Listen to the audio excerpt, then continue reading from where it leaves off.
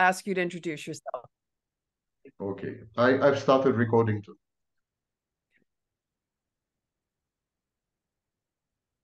So good morning, good afternoon, good evening, wherever you are. I'm delighted to be here with Professor Sam Vaknin, and I'm not going to attempt to introduce him because I think he'll do a much better job of introducing himself. So Professor Vaknin, please tell us about yourself.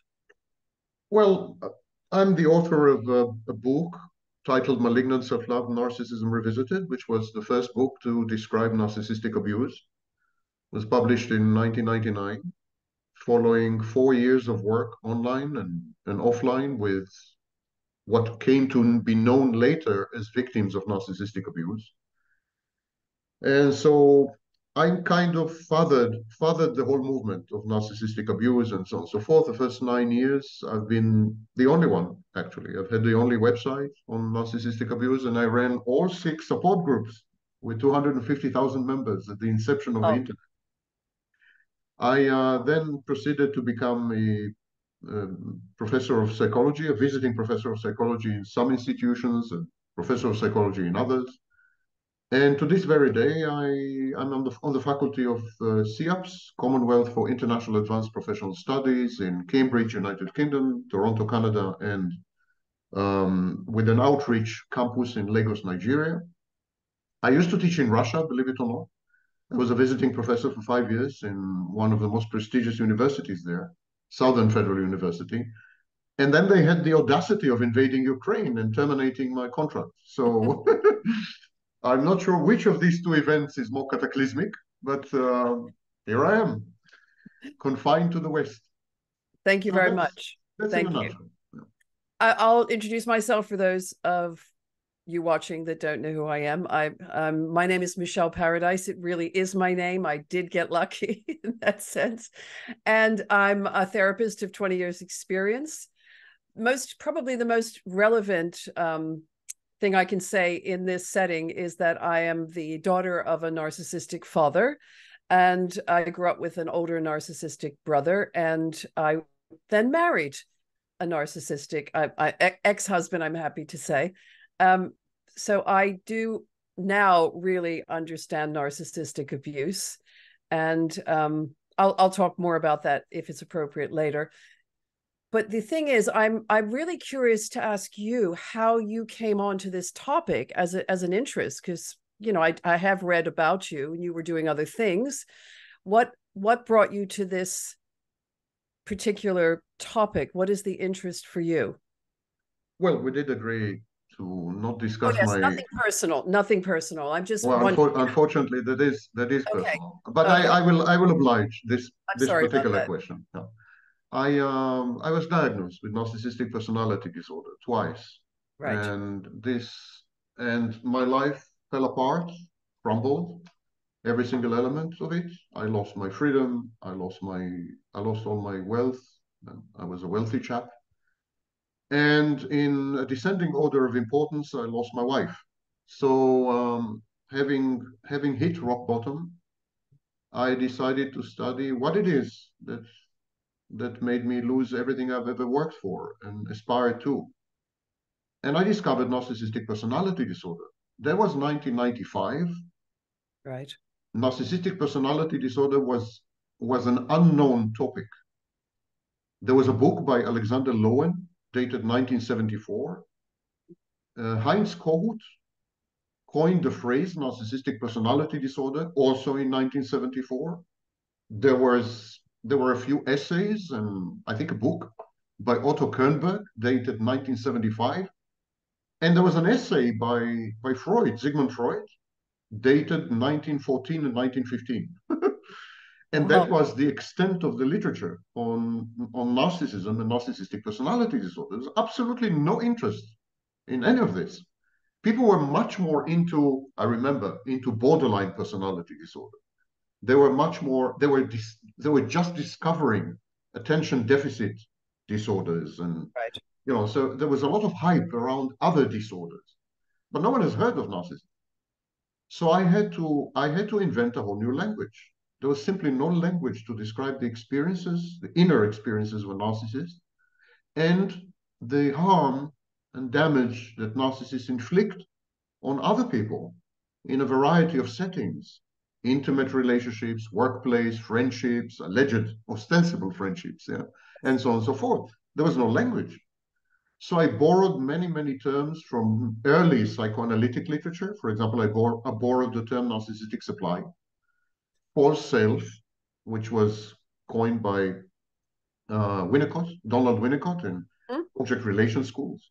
I borrowed many of these and I revived them and I imbued them with new content and I coined many new phrases. So, for example, no contact, I coined this. Flying monkeys, somatic narcissists, cerebral narcissists, all these were new coinages. I had to do this because there was no way to communicate these experiences. Now, language creates consciousness, and now that language had become available in the mid 90s, courtesy myself, people came out of the woodwork. Thousands and then hundreds of thousands of people came forth and testified to their experiences with narcissists. And this became the global victims of narcissistic abuse movement. And now, of course, narcissism is a number one topic on the agenda, both in academe and outside academe, because narcissism is no longer a mere clinical entity. Narcissism is a principle that organizes our lives and imbues our lives with content and meaning. When we try to understand something, when we're trying to understand something in politics or in show business, or someone like, I don't know, Russell Brand, or we resort to narcissism as an organizing and explanatory principle. Narcissism makes sense of postmodern society and cultures, Mhm. the current contemporary culture. So it has become far more than a buzzword, far more than a clinical entity, and it's fast acquiring the status of I would say, a religion in many ways. But we can discuss it a bit later. Yeah. First of all, thank you so much for being vulnerable. And I didn't mean to take you into a personal space, and you managed that beautifully. So thank you very much for that. Um, I've coined a phrase called TikTok therapists, the triple T's, and they're everywhere. And they seem to know everything about narcissism, except they know nothing or very, very little except their own experiences. So my question is, and thank you for those terms, because I had no idea about the background. Do you think it's overused in our society? Misused, the term narcissism? Narcissism is not the only case of the debasement and devaluation Yeah. and appropriation or misappropriation of clinical terms. We have, for example, gaslighting, which is Yes, egregiously abused and misused online. absolutely. I agree. But many other things, for example, depression, for example, anxiety, for example, narcissism, for example, borderline. For example, what has happened is the democratization of clinical terminology. It's like everyone and his dog is now an expert, self-styled, self-proclaimed, self-discovered, but still an expert. And we live in an age where true expertise is resented and rejected. There is paranoid ideation when it comes to authority figures, to academics, to scientists. So people as a mass, people resent and reject academe. They resent and reject medical doctors. They resent and reject psychiatrists and psychologists. They resent and reject experts. There's an anti-intellectualism which characterizes our discourse nowadays. Consequently, anyone on TikTok would be considered an authority far superior to Otto Kernberg, let alone Sam Vaknin. Yeah? And I'm Absolutely. kidding you not. I know. I've read comments saying Otto Kernberg got it wrong. He has a lot to learn from fill in the Instagram or TikTok expert. Yeah. I know. This is a situation.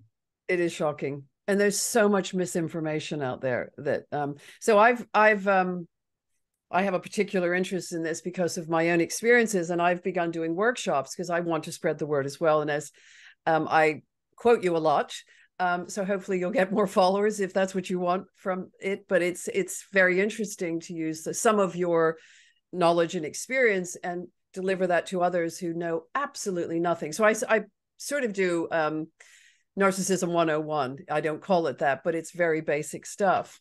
And it's fascinating how much misinformation people have on what they think is narcissism. So If I may interject, please, if I'm not breaking some train of thought or something. not at all. Um, Let's be spontaneous, please. yeah, I think the problem is that victimhood has become a way of obtaining narcissistic supply. Victimhood is an organizing principle, the same as narcissism. Today, if you want to make sense of your life, of your failures, of your mishaps, and this is a alloplastic defense. You blame others. And the minute you blame others, they become automatically abusers or exploiters or bullies or something or predators, and you become a victim. So, but victimhood is not only a way of feeling good about yourself, it's a way of attracting attention. You can monetize victimhood. You can compete with other people. This is known clinically as competitive victimhood. You can signal, you can send signals, victimhood signals, which are deceptive, a form of deceptive signaling. And what the victimhood signal says is, I'm a victim. So by virtue of being a victim, I'm entitled to special treatment. I'm entitled to concessions. I should be, I should be treated with kid gloves. I should never be contradicted, or you should never disagree with me. And if you do, you're victim shaming, you're victim blaming, you are a predator, you are an abuser, and so on and so forth. So we have reached a situation where victimhood creates narcissism. So there is a coalescence of victimhood communities and narcissists. Narcissists have taken over victimhood movements. Now, this is not Sandvaknin. This is a series of studies in Israel, in British Columbia, in Canada, and in other places. Victimhood movements are compromised by narcissists and psychopaths and covert narcissists. We have, for example, the famous empath movement, which combines magical thinking.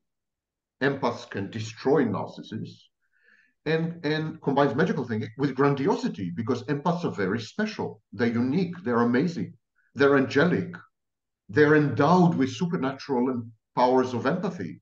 They are, so we're beginning to see the contamination by and infiltration by narcissism.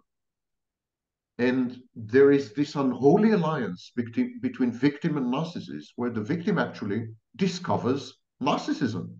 And the victim says, oh my God, I used to be a housewife in Indiana, but right now I have 20,000 followers and I'm the center of attention and I'm getting so much sympathy.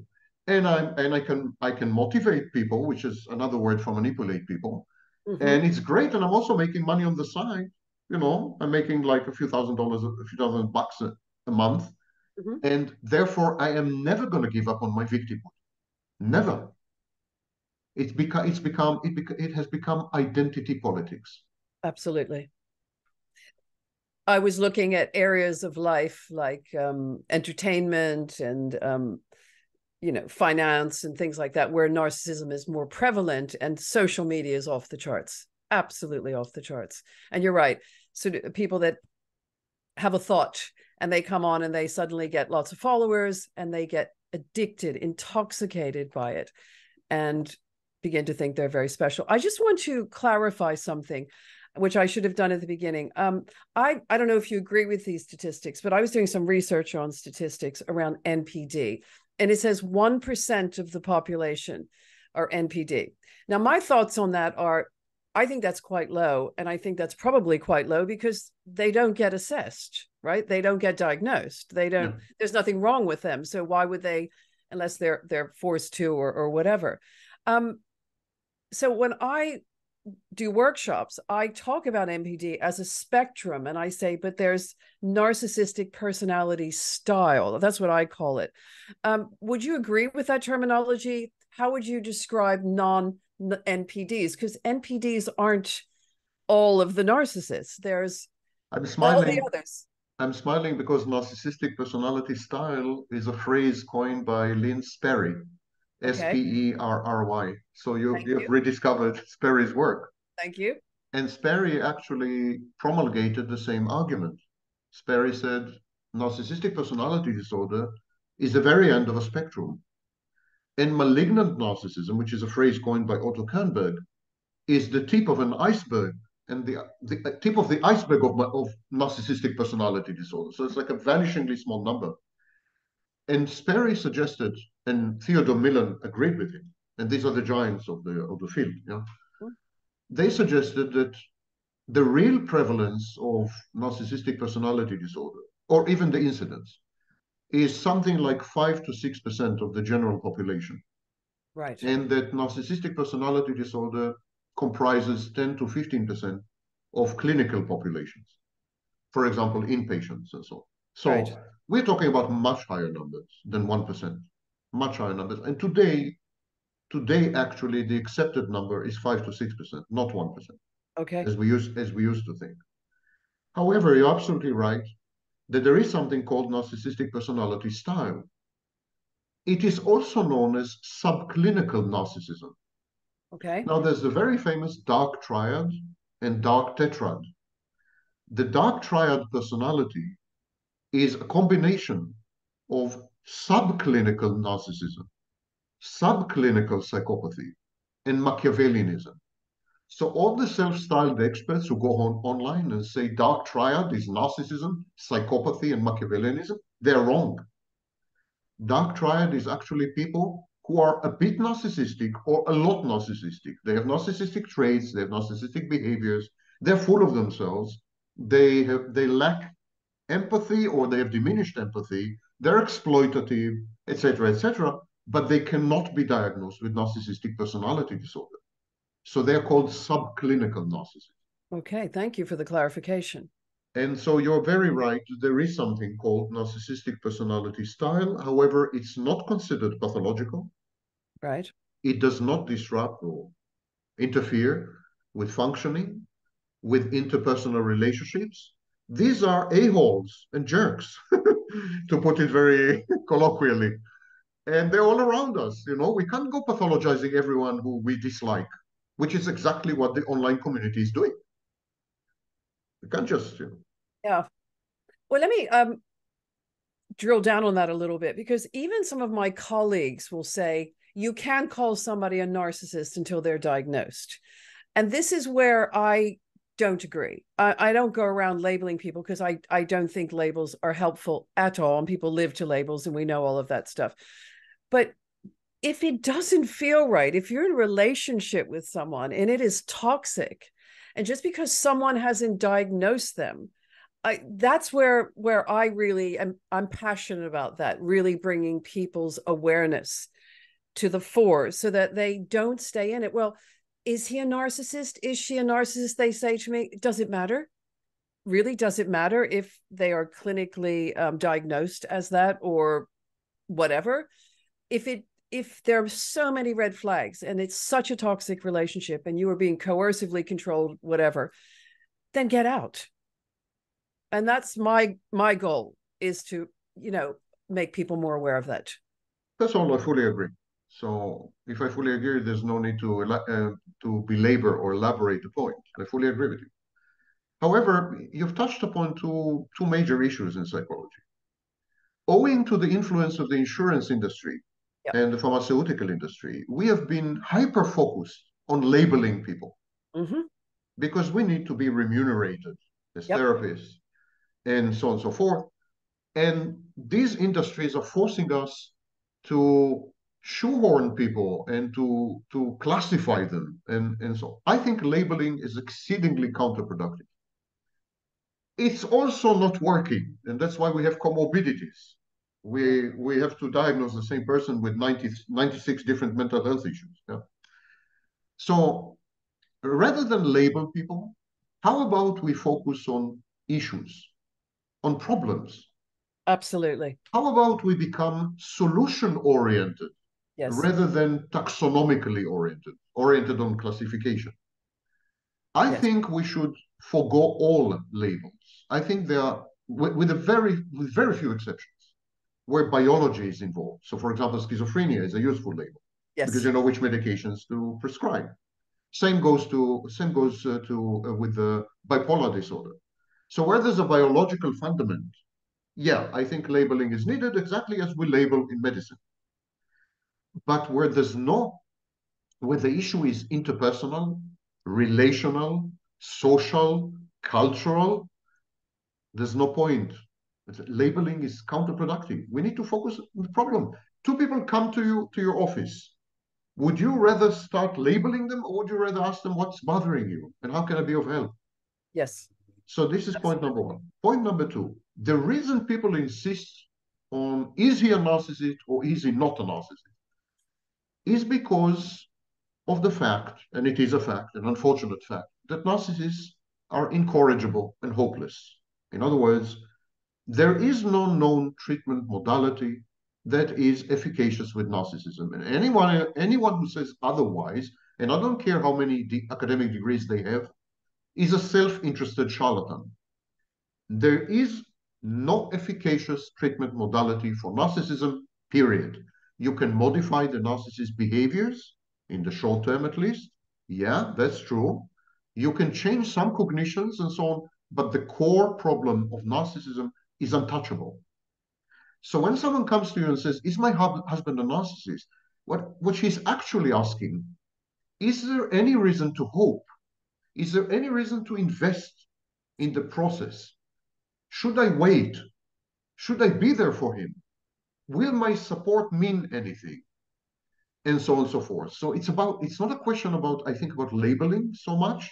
It's about the outcomes of any therapeutic alliance or therapy or so in this highly restricted sense, I actually understand why people are asking this. Because if the husband is diagnosed with borderline personality disorder, the prognosis is much better. We have dialectical behavioral therapy, we have medications. The prognosis of borderline personality disorder is considerably better than the narcissism. So it's like the question is does he have stage 4 terminal cancer of the soul? Do I need to prepare for the funeral? That's actually the question. You're so right, because it comes back to self, doesn't it? Of the person who's in relationship with the narcissist or the perceived narcissist. Because I get this a lot. They love the person. They're addicted to the person, perhaps, whatever word you want to put in there. They don't want to believe that it's not navigatable, that it's not going to improve. And my belief, and this is just one woman's opinion, is they're in love with the person they first met who never existed in the first place. Yeah, And they want that person back. yeah, That that's very love true. bombing person. That's who they fell in love with. But he or she never existed, as I believe you say. They never existed. They're not real. It's a fantasy. But we stay in relationship, and I'm talking about myself in this, having been married to a narcissist, and I stayed in the belief that I would meet that person again. He was still there. He would re-evolve and, come out a better person if I could love him enough, or if I could do whatever enough for him, I would get him back. But of course, he was never there in the first place. That was also my fantasy. And this brings me to another point about those of us who get involved in narcissistic relationships. Now, being born into it as I was, I had no control over that. And as soon as I could, I left. And I didn't even understand why. It's just every cell in my body was like, I have to get out of here. But being married to one, and I understand why I married one, because that to me was familiar.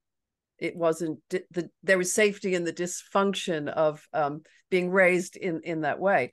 But being in relationship with them, I just, I continue to want that person back. And it's what I notice in myself. I've improved, but I've noticed a lot in other people. It's sort of them and us. Like we're the good ones and they're the bad ones, but I don't see it like that, which may be controversial. I don't know. I see it, and the term I will use is wounded. I see that we are both wounded. We've just chosen different paths. Maybe calling myself a people pleaser and them a narcissist, and then we meet and we form this trauma bond, and we're not aware of it. They may be aware of it, but I don't think that makes them bad. and us good. May I ask what your thoughts on that would be? Anyone who uses terms like evil and good, bad and good, engages in a morality play and employs a defense mechanism, a primitive infantile defense mechanism known as splitting. Yes. When you say someone is all bad and I'm all good, that is splitting. And ironically, that's the prominent defense mechanism in narcissism. Yeah. It's a narcissistic defense mechanism and borderline as well. So it's a cluster B defense mechanism. And when victims engage in this, they say, I'm an empath, therefore I'm an angel, therefore I'm blemishless, therefore I'm blameless, therefore I have no responsibility or contribution to my predicament. And he is evil, he's demonic, is this, is that. They are actually acting the same way a narcissist does. They split the world. Yeah. Now, you touched upon two issues, and I would like to add a fourth. So the first issue is splitting. The second issue is uncanny valley. The uncanny valley reaction was first described in 1970 by Masahiro Mori, who was a Japanese roboticist.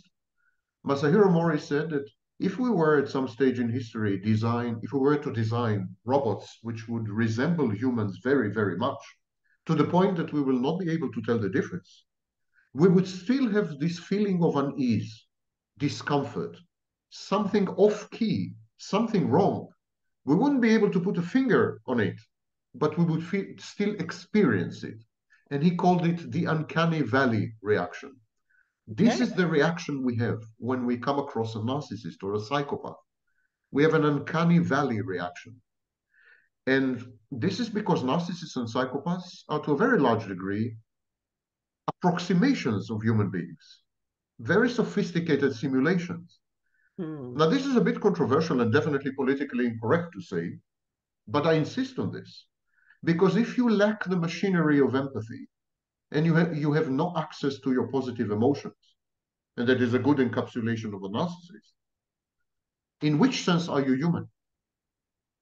If you are unable to recognize the externality and separateness of other people, and you regard them as internal objects, as extensions, as introjects, as manipulative figments in your imagination, and then you deny them their separate existence, and you're unable to empathize with them, and you're unable to conjure up emotions such as love and compassion and affection. And so, in which sense are you human? Biologically, you are human, of course. But are you human psychologically? I tend to doubt this very much. Now, what happens is the narcissist offers you a deal. He says, I'm going to love you unconditionally, as your mother did or should have done. I'm going to love you unconditionally. I'm going to idealize you. And then I'm going to let you fall in love with your own idealized image. I'm going to let you fall in love with yourself through my gaze, the way a mother does with her newborn baby. You know? So I'm going to give you a second chance at childhood. I'm going to regress you to childhood. I'm going to render you an infant. I'm going to infantilize you. But I'm also going to be a good mother to you. You can look into my eyes and you will see how amazing you are, how super intelligent, how drop dead gorgeous, how blemishless and flawless. And you're going to fall in love with this image of yourself.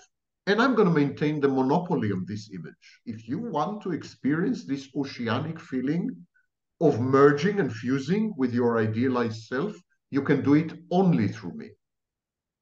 And now there's a price to pay. I'm going to provide you with a comfort zone. You grew up in a dysfunctional family. You're wounded. I'm wounded. We're two of a kind. We're twins. Twin flames. We're Yes. twins. We're two of a kind. I am among the few people on earth who can really empathize with you, who can really grasp, who can really grok you, because I am you.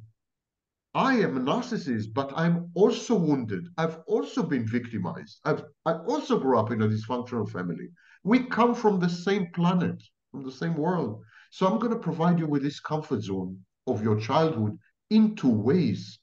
I'm going to recreate the dysfunctional environment that you're used to, that you're familiar with, that you're comfortable with. And I'm going to love you as a mother does. And I'm going to provide you with the ability to self-love because now you are idealized. You're perfect. What is there not to love? So this is irresistible. It's addictive. And Mm. that's what you call trauma bonding. By the way, a very good friend of mine, the late Joan Lachkar, was the first to write, she authored the first book on borderline narcissistic couples. Published it, I think, in 1982. And she suggested, she used Freud's term, archaic wound. And she said that the wound of the borderline and the wound of the narcissist resonate, and this creates bonding. So she was the first actually to suggest that wounds are the path to Absolutely. such bonding. And then she rephrased it and she called it the V spot, the vulnerability spot. Mm. So yeah, I think the narcissist does the following. He exposes you to his inner child. Yes. It's a broken child, it's a crying child, it's a damaged child. You feel pity. You feel you want to hold this child. You feel you want to love this child. And this engenders in you the misconception that your love can heal. It's a grandiose misconception, of course. He caters to your grandiosity. That's the first thing he does. And the second thing he does, he offers you this Faustian deal. I'm going to be your mother. You're going to be a child again. And you're going to be loved unconditionally. And you're going to feel familiar. You're going to feel comfortable. You're going to reenact your early years. But this time with someone who does consider you ideal, who will love you unconditionally. And that's me, the narcissist. And of course, then he breaks his word. He Yes. breaks his promise. And this is the heartbreak. You have just described my life. I couldn't have put it better. In fact, I'm going to share something with you. Um, Very small wedding when I got married. My father was there, my brother, and a few other people. And we're leaving the reception. And my brother, who's taller than me, leans down and goes, "You know, you married your father," with this look on his face, which to this day, I'm not really sure, but I think it was with glee that he was recognizing that. And I'm writing a book called "I Married My Father" because I did. I dated my father for years. They had different names, different faces, different jobs, but they were all my father. So thank you for making that so clear. But I have a couple questions for those. I do understand your reference to mother. You know that my husband was my mother. But for those of us who are on this call and don't understand, they may be saying, "Well, how can a male be the mother figure?" Would you expand on that for Yeah, it's very clarification? easy to explain, actually. Imagine that you're born into a family where the mother is perpetually ill or the mother has died in childbirth. Right. The father then becomes the maternal figure. When I say mother, it has nothing to do with genitalia. It's a role. And there is a whole theory in psychology, and it's called role theory. And in role theory, we know that anyone could be a mother. A father could be a mother, a grandmother could be a mother, a grandfather could be a mother. Anyone could be a mother. A mother is a set of functions enshrined and embedded in social scripts and other types of scripts, but also in some form of bonding and attachment. A mother fulfills very crucial functions in early childhood. For example, a mother encourages her child to separate from her and to become an individual. And that is called separation individuation. But a father can do this if the mother is absent. Actually, there's a whole field created by Andre Green. Andre Green was a psychoanalyst. In 1978, Andre Green coined the phrase dead mother. And what he meant by dead mother is a mother who is absent, emotionally absent, because she's depressed, or because she's a narcissist and is selfish, or because she instrumentalizes the child and uses the child to realize her unfulfilled dreams and wishes, Mm-hmm. or because she parentifies the child, she becomes the child and the child becomes the parent, and so on and so forth. So this kind of mother is unable to provide emotional sustenance and nurturance. And Andre Green called this kind of mother a dead mother. When you are in a family with a dead mother, very often the father becomes the mother. So when I say the narcissist offers you to become a mother, I don't mean it biologically. I mean the narcissist offers to fulfill the maternal role. Yes. In my case, see, I always thought he was fulfilling the paternal role for me. So this is really interesting. I do understand what you're saying, but because he was like my father. But when you say that, my mother was clinically depressed and all kinds of things. I won't go into that. So in that sense, she was a dead mother. Yeah. It sounds hard to say that. Sorry, it's just very difficult to say that. But I can see your point. I get asked a lot of questions after workshops, and I'm just going to throw a couple at you if you don't mind. Can two narcissists marry each other, be in relationship with each other successfully? How does that impact on the children? That was a question I was just asked recently. And my answer was yes, but I'd love you to, Yeah. with your authority, expand on that. Your answer is accurate. Yes, the answer is yes, but they have to be of different types. Yes. So a covert narcissist would be very happy with an overt narcissist because the covert would derive supply from the overt. The overt would get all the attention, all the fame and the limelight and everything, and the covert would bask in the reflected glory of the overt. That's an example. Another example, a somatic narcissist would sit very well with a cerebral narcissist because the cerebral narcissist is usually asexual and doesn't care if his partner has sex with others. And so then the somatic narcissist can flourish with sexual conquest and so on and so forth. It's a very comfy arrangement, and so on and so forth. So two opposing types of narcissists can coexist and have very long-term and fruitful and happy relationships. How does it affect the children? Not well. Any exposure to a narcissist is detrimental to the mental health of a child, period. Definitely an exposure to two narcissists is doubly as detrimental. Yeah, can't imagine. I don't even have to go into it because that's so obvious. Any exposure to a mentally ill person, I'm sorry to say, Yeah. in early childhood is problematic and causes lasting damage, which we try to undo in therapy, but not very often not successfully.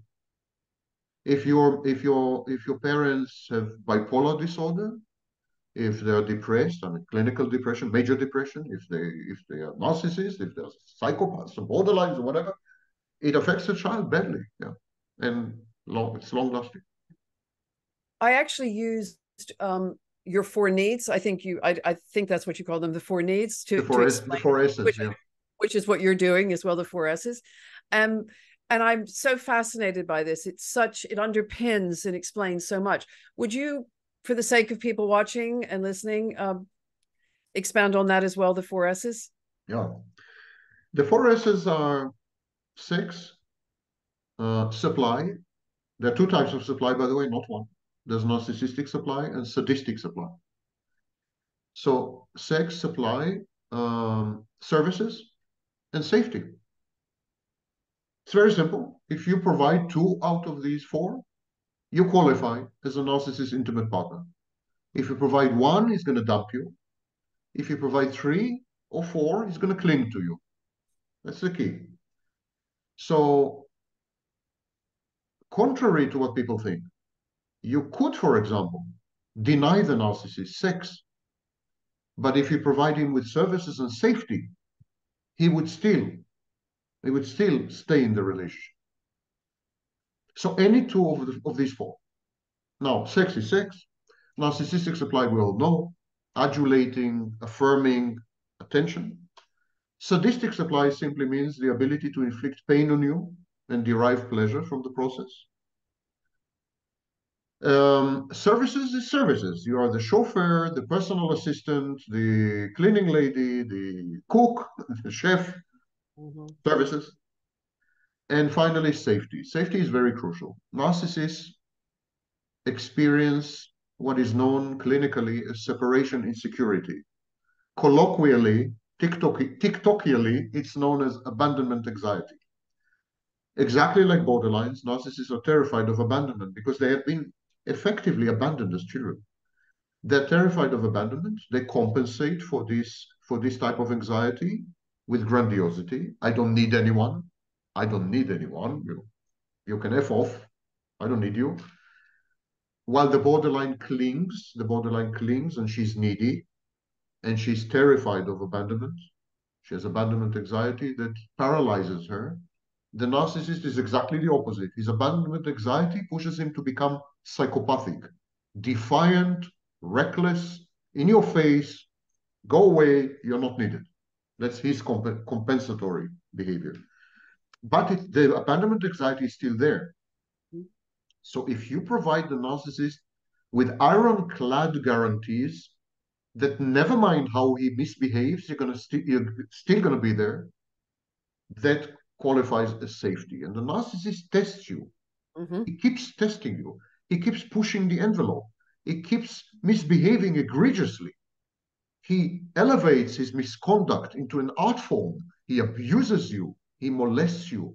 He mocks you. He shames you. He humiliates you. And all this is intended to test you.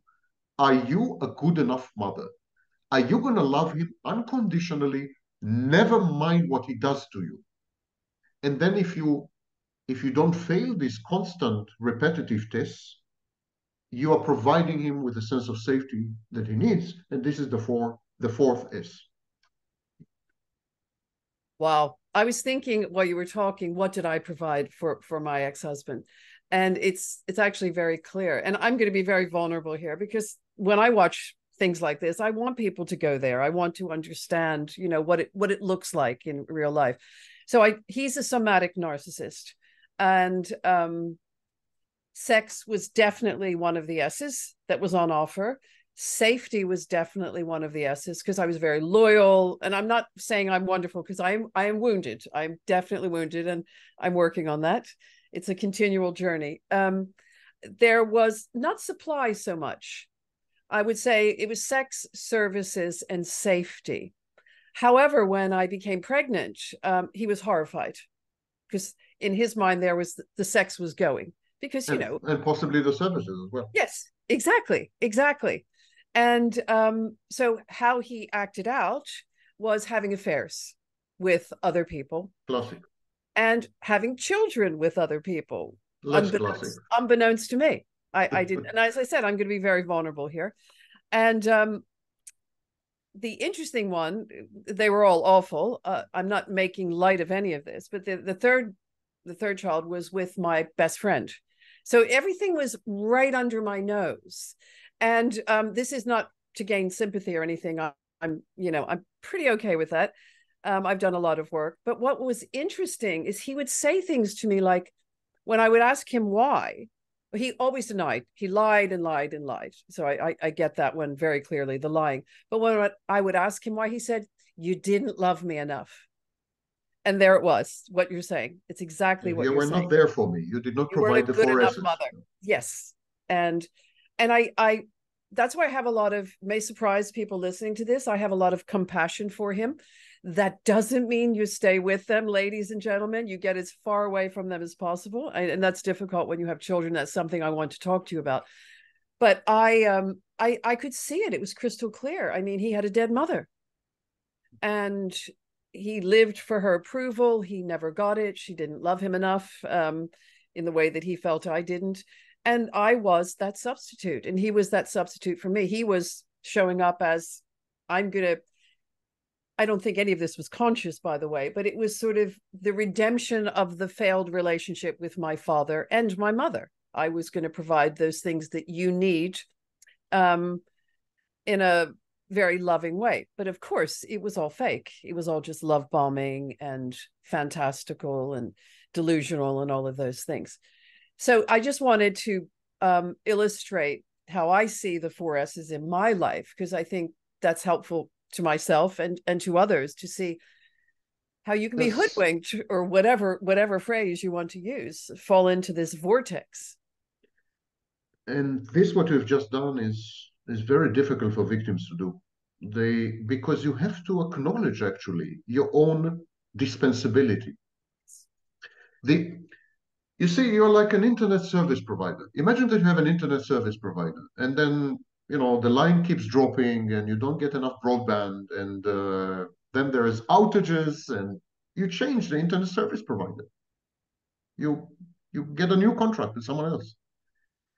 The narcissist, the narcissist partner, intimate partner, but not only intimate partner. We keep talking about intimate relationships, but this applies to friendships. It applies to workplace relationships. This is how the narcissist sees the world. What can I take?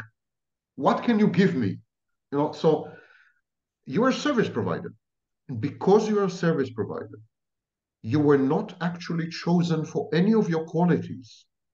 You were chosen for what you could provide, not for who you are, but for what you can give. Number one. Number two, you are always interchangeable, fungible, commoditized. You're a form of commodity, like so many grains of rice. You are dispensable. This is something victims can't wrap their heads around, can't wrap their minds around. No. So what they do, what victims do, they self-aggrandize as a defense. They're saying it's not true. He chose me because I'm hyper empathic.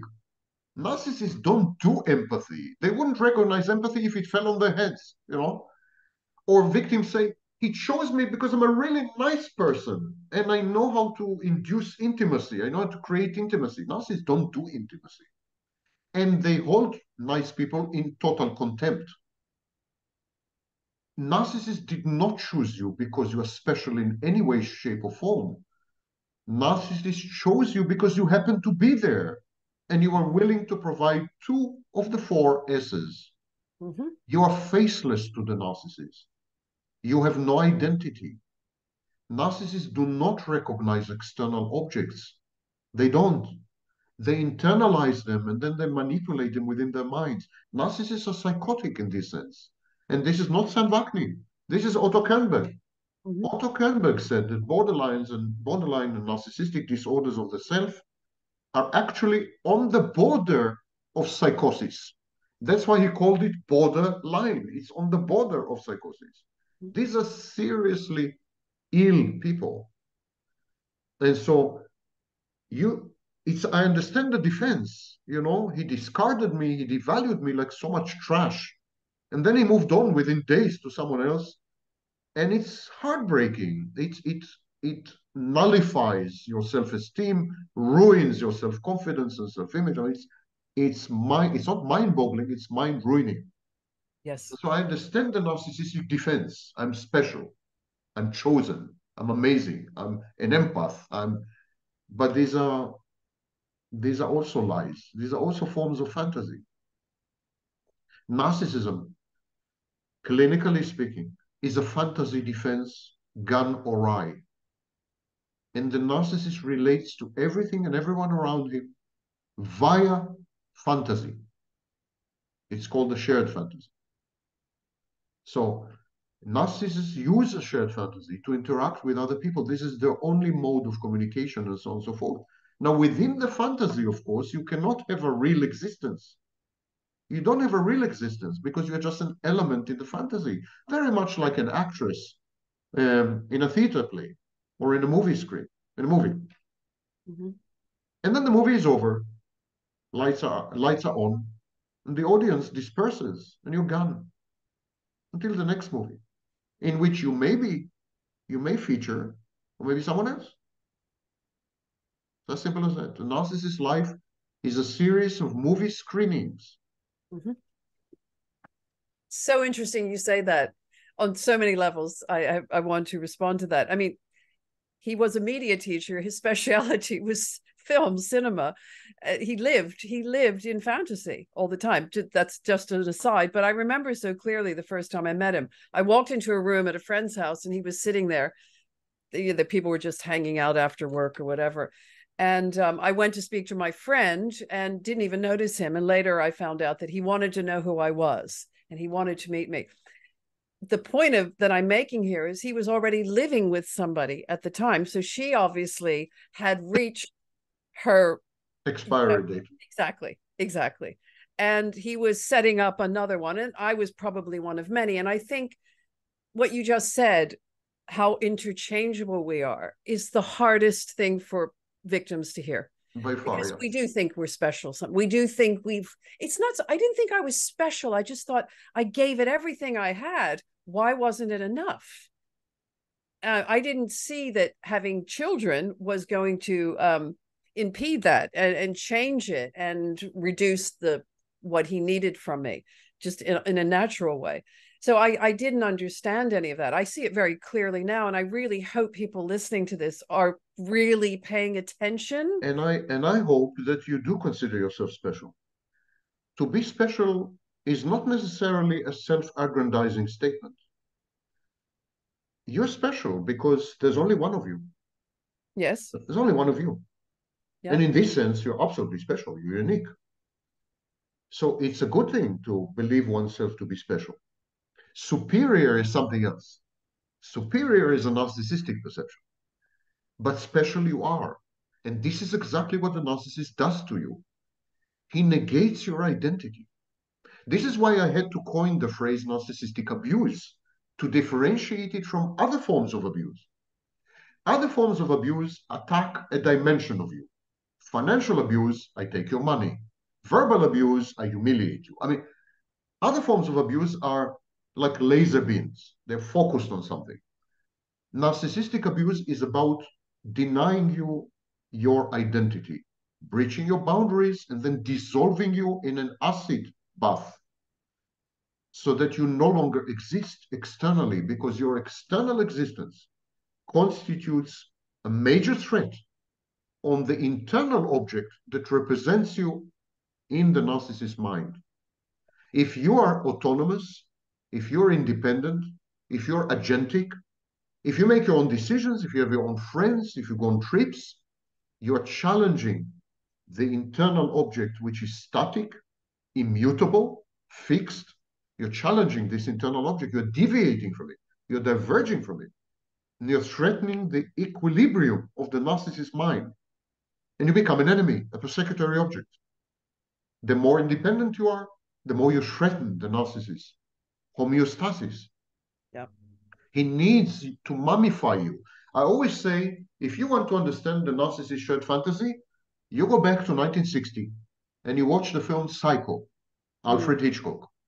Psycho is Norman Bates. Norman Bates owns a small motel, and his mother has died. What he did, he mummified his mother. Every morning, he walks up the stairs to his mother's bedroom. He takes out the mummy and he seats her in a chair overlooking the yard through the window. And then at night, he picks her up from the chair. She's a mummy, mind you. He picks her up from the chair. He puts her into bed and he kisses her. Good night.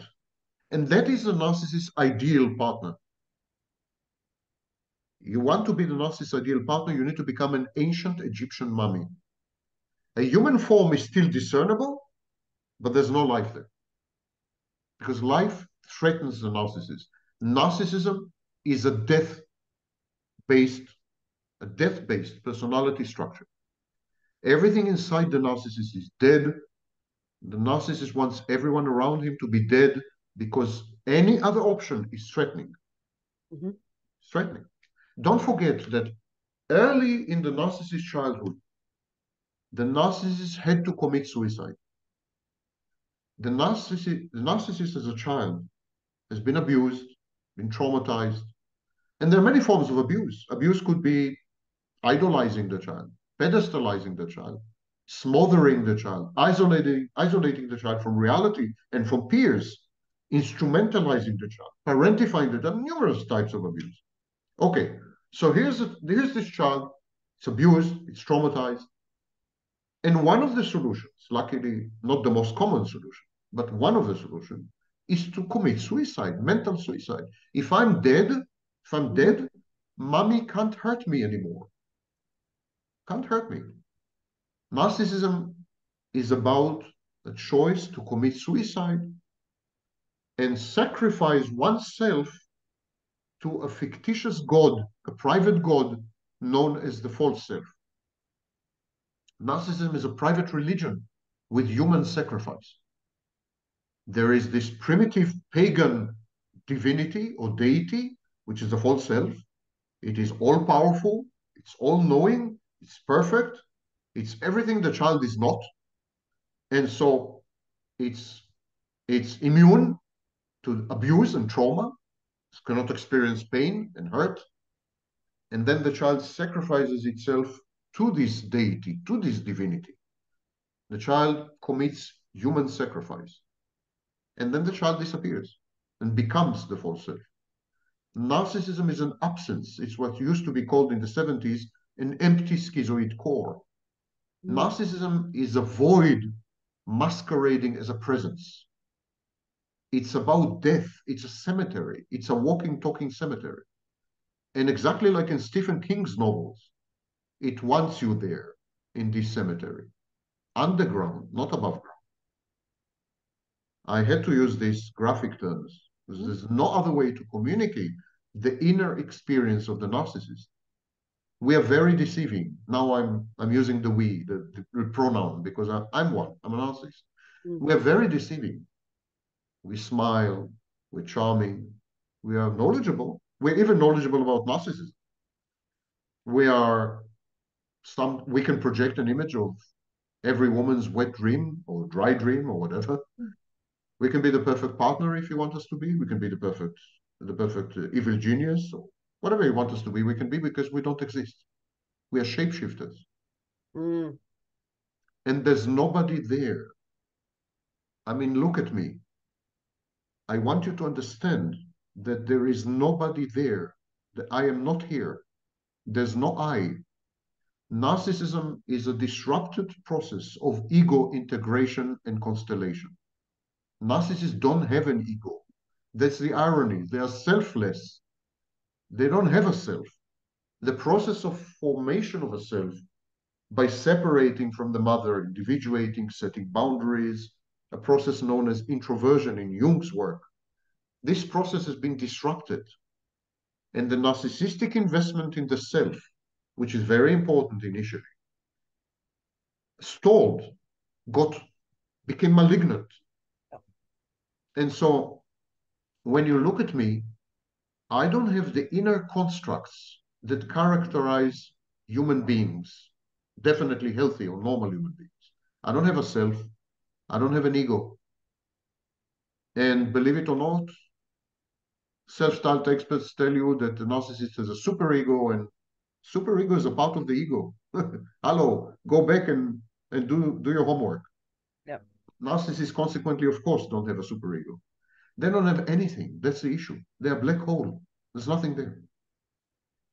And it defies belief. There's a lot of denial. The victims are in denial. It can't be. It can't be that this sometimes handsome and charming and smiling and amazing and knowledgeable and person, human being, man, is not there, that it's a hologram, a projection, a simulation. I don't know which word to use. It defies belief. You have to suspend disbelief. It's an article of faith. To believe that narcissists don't exist requires faith. It's actually, I'm asking you to become religious. It requires faith because all the evidence defies it, denies it. Here, the evidence of your eyes, the evidence of your ears, all the evidence denies the fact that I don't exist. So I'm asking you to take it on faith. I don't exist. I watched another video of yours. It was sort of a lecture hall, and you said something quite similar, and I was blown away by it. I was just, in fact, I use it. I refer to it in my workshops because it is so hard to come to terms with it for me, and I'm sure for many other people, because we are seeing this representation of a human being, and charming and handsome and smart and all those things, and it's like, but how?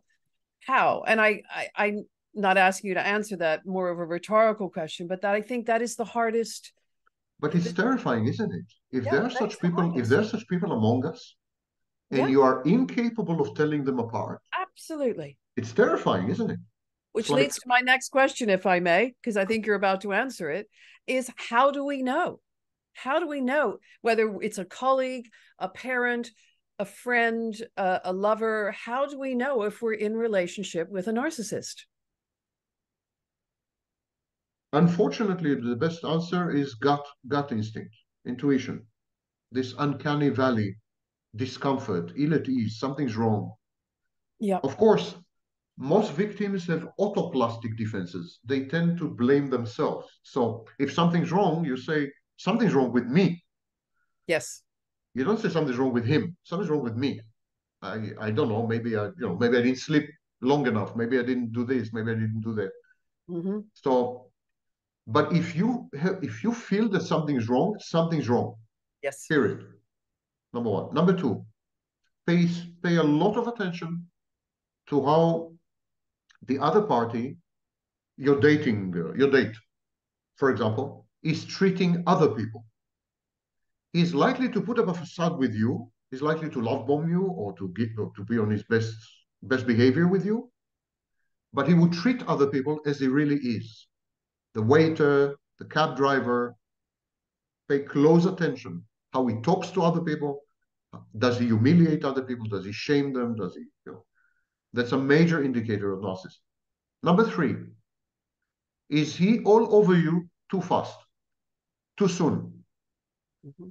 Does he breach boundaries, personal boundaries, or make uh, atrocious offers or whatever on a first date or a second date? It's very common, for example, to discuss marriage on a second date and children on a third date. I'm kidding you not. I know you're right. It's a major alarm. Yeah. Major alarm. Number four, does he take over, monopolize decision making? He decides which restaurant to go to. He takes the keys from your hand and he locks your door and so on and so forth. Does he take over decision making? Does he begin to minimize the space of choices that you have? Does he decide for you? That happens on a first date, actually. So we do have a lot of warning signs on a first date. The problem is not that. I found out in my practice, and I've been in this racket for 28 years. I found in my practice that the overwhelming vast majority of victims had sufficient information to determine that the person they're faced with, is a narcissist. They've had this information, but they were so lonely, so heartbroken, so devastated, so I don't know what, so horny sometimes Yes. that they denied. Mm-hmm. There's a lot of denial going on, reframing, denial. All the Yeah. defense mechanisms erupt in the presence of the narcissist. The narcissist is so unbelievable that he triggers in you all the defense mechanisms.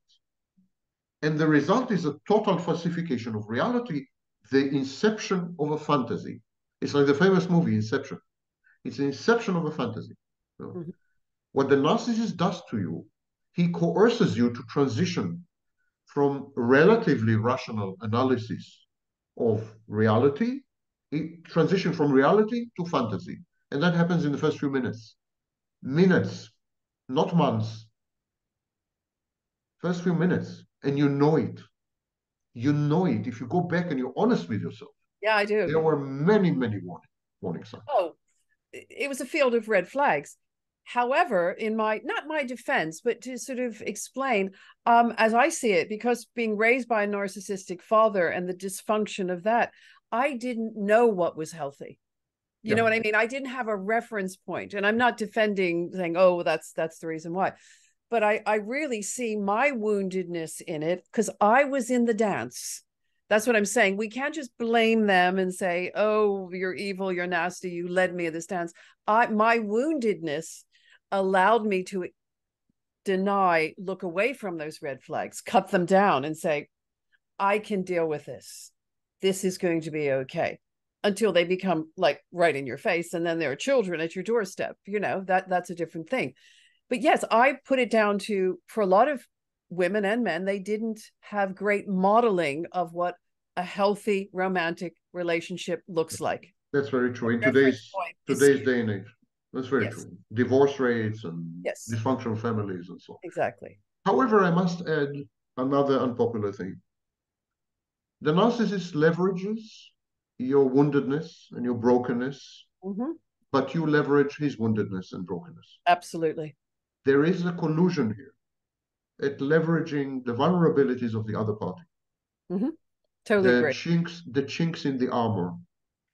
You penetrate the narcissist's defenses the same way he penetrates yours. Yes. You're offering to him mothership the same way he offers you mothership. This is a mutual self-destruction, a mutually assured destruction deal, you know. And you do sign the dotted line. It's not like you can say, you know, this was a hidden contract or hidden text. No. You did sign the dotted line. And this is usually a prolonged process. These relationships sometimes last decades and very often last years, for years. And after the first year or the second year, you're fully aware of what's going on. While in your defense, maybe in the first few months, a lack of modeling Mm-hmm. rendered you vulnerable. There is no excuse after 2 years. None. Mine was 16 years. After a prescribed period of time, there's no excuse. Absolutely. And then you transition from victimhood to collusion. Yep. And this is where victims engage in denial. Mm-hmm. I have never colluded. I have never contributed. I've never done anything wrong. I have never participated. These are lies. Yes. I did Put, that. put I did gently, that. these are lies. I can see it very clearly. My collusion was I could see the red flags. I met eventually I met the woman he was living with who wanted to harm me, which I think is ridiculous. I always think that's ridiculous that the woman wants to harm the other woman when it's the man who's made the decision. But anyway, that's another conversation. But I could see that I was going to be the one. I think a lot of us think that I'm going to be the one and it's going to be different this time. I am going to be enough. However, when you come from a place where you're not enough, that's your woundedness, you're not enough, that's almost impossible to reconcile those two, to be Yeah, enough in when you're not enough. 23 years ago, I coined the phrase, another one, malignant optimism. And It's perfect. Perfect. and there's another guy now. His name is his nickname on Instagram is Shadow De Angelis. Shadow Okay. De Angelis, a brilliant guy, brilliant. He creates 2 minute capsules on narcissism, which are amazingly accurate. And I mean, wow, it's a wow channel. Anyhow, he coined the phrase, or he uses the phrase pathological hope, which I even prefer to malignant optimism.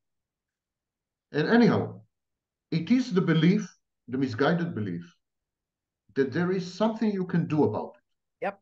whether by affording love, a holding environment, a containing environment, behaving in specific ways, prescribed ways, offering something, negotiating, compromising. All these are self-delusional, self-deception, forms of self-deception, self-delusions. And actually, you end up negotiating with yourself, Mm-hmm. compromising with yourself. The love that you believe you are giving to the narcissist in an attempt to reform the narcissist, to heal the narcissist, to cure, I don't know how the levels of delusion, yeah? It's actually, you're not loving the narcissist because of himself. You're loving the narcissist because you want to create the ideal partner that you miss. It's all about Exactly. you. Yeah. It's all about you. It's never about the narcissist. Mm-hmm. You never loved the narcissist because there's nobody there. It's all fiction and fantasy and smoke and mirrors. You loved yourself through the narcissist. Yes. And you want to recapture this oceanic feeling, Mm-hmm. which is very common in early childhood between a mother and a child. Mm-hmm. You want to recapture this. And so you're saying, if I were to love him, I would change him in a way that would allow him to love me the way I want to be loved. It's self-referential, Absolutely. self-referential, and dare I say, narcissistic to some extent. Yes. Oh, and so that brings me beautifully to the next question that I get asked all the time. How can I tell if I'm a narcissist? There's a lot of nonsense online. Like there's someone who says that if you ask yourself whether you're a narcissist, you're not a narcissist, Yeah. TikTok therapy. and other nonsense like this. Yeah. There's a lot of nonsense online. I think the only test of whether you're a narcissist or not is to observe the reactions of those around you. Narcissism is recognized in its impacts. Even very experienced clinicians find it very difficult to diagnose narcissistic personality disorder. First of all, we don't have real rigorous tests. The tests that we have, such as the NPI and the PNI, these are the classical tests. They rely on honest self-reporting, Mm. which I think it's a prime comedy to rely on the narcissist's honest self-reporting to diagnose the narcissist. And that's the extent of testing that we have. So psychological tests are out. Then we have structured interviews. But narcissists are con artists, and they're very good at manipulating, including manipulating experienced clinicians. To cut a long story short, it's exceedingly difficult to diagnose narcissistic personality disorder with a modicum of rigor and certainty. But if you were to observe what's happening to people around the narcissist, you are likely to come up with a correct answer. So if you see people losing their identity and self, people saying, for example, I don't recognize myself. I've changed so much. That's not me. You know, when I'm around him, that's not me. I don't recognize myself. If people report extreme discomfort, if they report emotional dysregulation, and this is a new phenomenon. They did not used to have emotional dysregulation. Now they do. Emotional dysregulation simply means you are overwhelmed by your own emotions. You can't control them. They control you. If they suddenly externalize aggression, they become aggressive or even violent. If they act out, if they become defiant, etc., etc. If we observe this in people around a specific individual, it is extremely likely that this individual is a narcissist. Now, Robert Hare, who came up with the main test for psychopathy, the PCLR, Robert Hare recognized this. The PCLR is self-reporting and as such is laughable. But Robert Hare added a module to the PCLR where the clinician is obliged to interview the narcissist's nearest and dearest. So the PCLR is composed of two modules, self-reporting and reporting by people around the psychopath. We don't have something like this for narcissism, and we direly need it. Yes. We need to create a test or a structured interview that involves people around the narcissist. You know, it's a lot like a black hole. No one can see a black hole because light cannot escape from a black hole. But we can see what happens to objects around the black hole. Great metaphor. They behave in very strange ways. They have strange orbits. They suddenly disappear when they are absorbed by the black hole. So then we know there's a black hole there. We know by observing objects around the black hole. Right. Wow. A lot of food for thought there. Thank you for that. That is so clear to me because it's hard to get sort of straight answers from people because it just seems to be this sort of movable feast of symptoms and diagnosis and things like that. As you know, there's all this on the internet. If they gaslight you, if they do this, if they do that, but it's very reductive. I think. And it's also not a differential diagnosis. It's a blunt instrument because many people gaslight. Not all of them are narcissists. Exactly. Many people, I don't know, abuse other people. For example, only a tiny minority of abusers actually suffer from personality disorders. So we have many abusers who are mentally healthy. It's not these are not what we call differentials. Observing these behaviors doesn't tell you that someone is a narcissist. Can tell you that someone is an abuser, an a-hole, or a jerk, but not that he's a narcissist. Right. My final question, which is a really big question, it's probably not a big question for you. It's a big question for me. If we discover, or if it just doesn't feel right, what do we do? And now and I'll qualify that. Sometimes we're in a marriage and or we have children with that person. And I get a lot of this. It's like, well, I have children. What do I do? Because, to me, gold standard, as you say, is no contact. You can't do that. A lot of people can't do that, or gray rocking and various other things. So what do we do when we realize we're, if you would answer, if possible, in if we're parenting, if we're co-parenting children, and if we're not?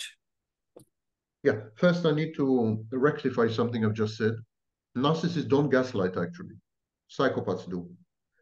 Narcissists believe their own fantasies and Okay. confabulation. They're convinced of it. That's why they're very defensive when you challenge them with evidence. It's not because they've lied or anything, but because they truly convince themselves that it's the truth. Psychopaths gaslight. Now, gaslighting involves premeditation, a power, that's a clinical definition, not the TikTok definition. Gaslighting involves premeditation and planning, cunning, scheming. Number two, a power asymmetry. So if you don't have these two elements, you don't have gaslighting. Narcissists don't sit the way psychopaths do and say, I have to rob her of her reality testing. I have to convince her that her judgment of reality is wrong because I want her money. So now I'm going to gaslight her and then I'm going to take her money. That's a psychopath. A narcissist says, I truly love her. I'm going to have a wonderful future with her and 3 kids. And why doesn't she see this? Hmm. And then he believes his own stories. And so narcissists also don't future fake the way psychopaths do. When the narcissist tells you, I'm going to have 3 kids with you, he really believes it. He really believes he's going to have 3 kids with you. Now, the belief may last 2 days, and then he will change his mind. But for these 2 days, he truly believes that you're the love of his life and he's going to have 3 kids with you. While the psychopath would tell you, I'm going to have 3 kids with you because he wants to have sex with you, or he wants your money, Mm. or he wants access to contacts that you have, or whatever. So on the face of it, it appears identical. Both the narcissist and the psychopath lie to you that they want to have 3 kids with you. But one of them believes it for a while, and one of them doesn't. Okay. Thank you. As to your question, um, I am of the belief that you have to do anything in your power and make any imaginable sacrifice, including sacrifice of your peace of mind, if necessary, to go no contact. So I'm being asked, he's my son, or she's my mother, no contact. Yeah. It's going to take a toll. You're going to grieve, you're going to mourn, but it's far better. No contact.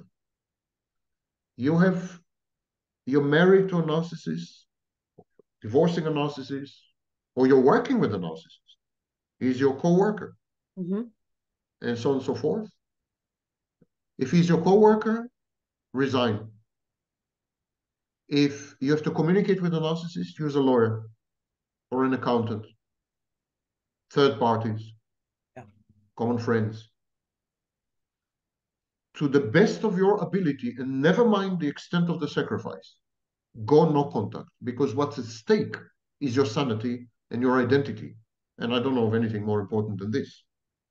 Now, there are 3% of cases where it's really impossible to disengage from the narcissist. Really impossible for objective reasons. Don't tell me that you're financially dependent. Flip burgers in McDonald's. Don't tell me she's your mother. No contact. Don't tell me he's your son. No contact. Don't tell me he's your coworker. Resign. I don't buy any of this. But there are sometimes objective. I don't know, you're in a cell in prison. There are sometimes objective situations where you're stuck with a narcissist Mm-hmm. on a castaway on an island or something. Well, in these extremely rare and unlikely cases, hide yourself, camouflage yourself, disguise yourself. Do not provide the narcissist with any information that is of a personal character.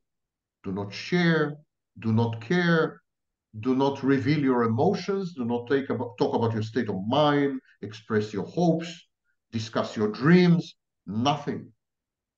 It is an element in gray rock, in the gray rock technique, Mm-hmm. but I'm going much further than that. Gray rock is simply don't be interesting to a narcissist. Yes. Be bland and boring and stagnant, and the narcissist will let you go. I'm going much further than that. Don't exist. Do not communicate with a narcissist anything personal whatsoever. Don't say I'm tired, I have to sleep. Nothing. Don't ever say I'm hungry. Do you want to eat something? Do not communicate any information to which the narcissist does not have access anyhow. Do not provide privileged access. That is crucial because anything you say can and will be used against you by the narcissist in due time. Narcissists accumulate. Narcissists are highly dissociative. They don't remember their own lives. That's why they confabulate. They try to bridge memory gaps by inventing plausible stories. But they remember everything you ever said. Mm. This they remember because this is a weapon. They weaponize your intimacy. Narcissists weaponize intimacy. Do not give it to them, not even in the slightest. You know, when you go to a bar and you talk to the barista, you share something. Mm-hmm. Oh, I've had a tough day. Can you know, don't. Even this is way too much disclosure when it comes to the narcissist. It's Wow. the only advice I can give. It's fantastic advice. Because I do, I talk about gray rock and I use your term called empathy. But people are like, well, I can't do that, and I recommend mediators and things like that as well. As you're saying, lawyers and things. Yeah, you have to. I have gone no contact with my brother, and what you said is absolutely true. The grief. It is still. I still experience it because Yeah. he's my only living relative, and I would like to have that relationship, but I can't. Yeah, it's just not safe. It is. That's. I'll just leave it at that. Let I me have. Sorry, Excuse me. please. No, you Sorry. go. You're far more Let me interesting. conclude this with a statement. Great. Sanity requires grief. The cost of sanity is grief. Oh, Not only with the narcissist, not only with the narcissist. Being exposed to the world as it is, maintaining reality testing, remaining embedded in reality, not denying things, not falsifying things, not reframing, not ignoring things, facing the world as it is,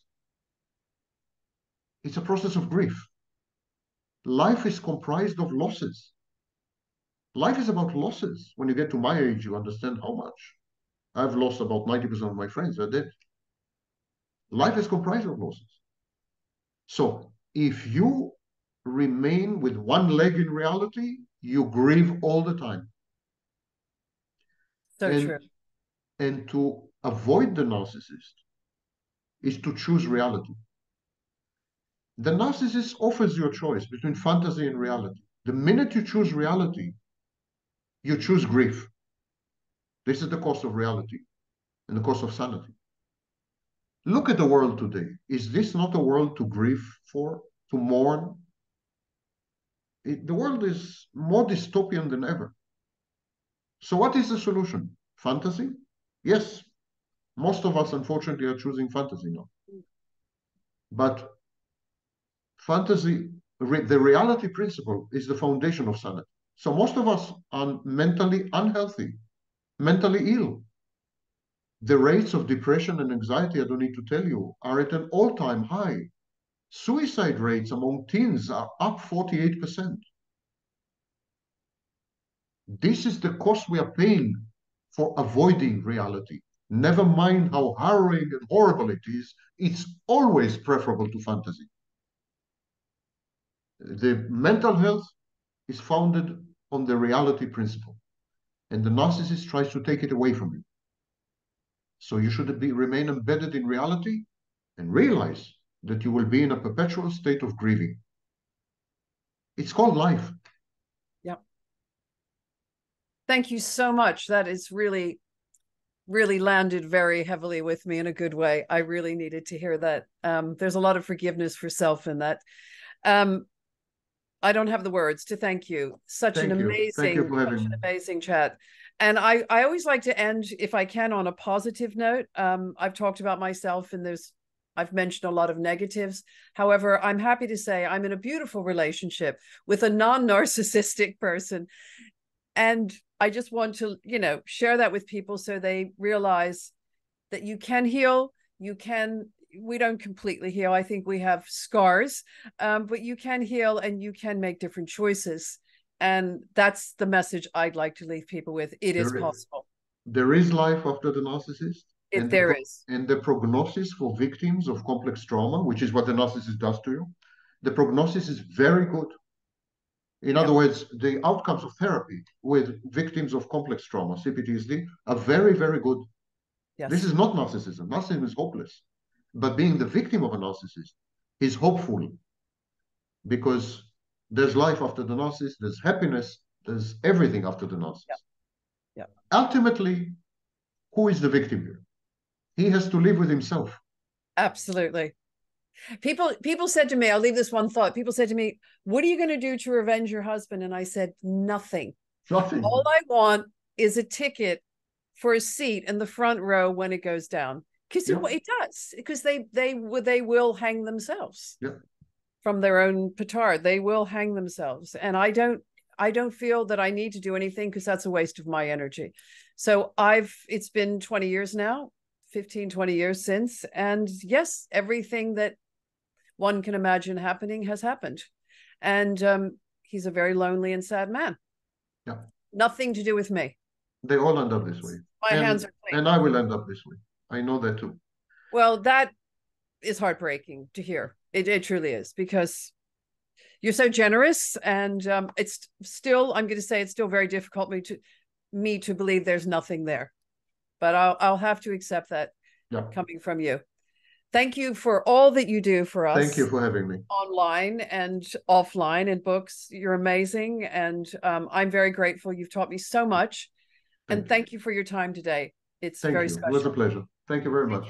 Take care. Bye-bye. Bye.